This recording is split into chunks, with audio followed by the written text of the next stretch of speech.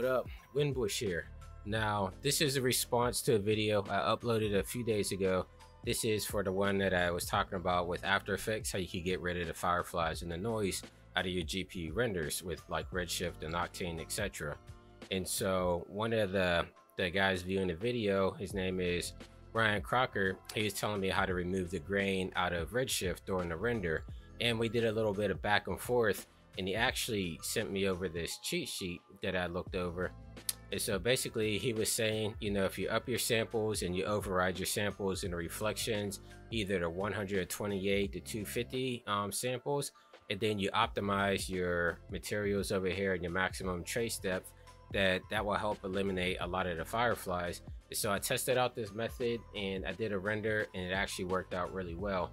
So basically, if I'm in Cinema 4D, and I go to my render settings, get on the Redshift, I up my samples here. So my minimum samples are 128, max samples 256, and then I go over to optimize, and under maximum trace depth, I up my reflections to 12. Ryan was saying anywhere between 10 and 12, and then refraction, that's for if you have any type of opacity, which I do have a little bit here, and so I did 2 just to be safe.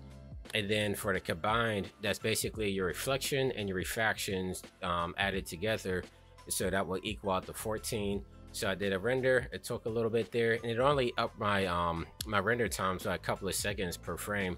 So it's a really good method. I have it open here in After Effects, and I actually did a side-by-side.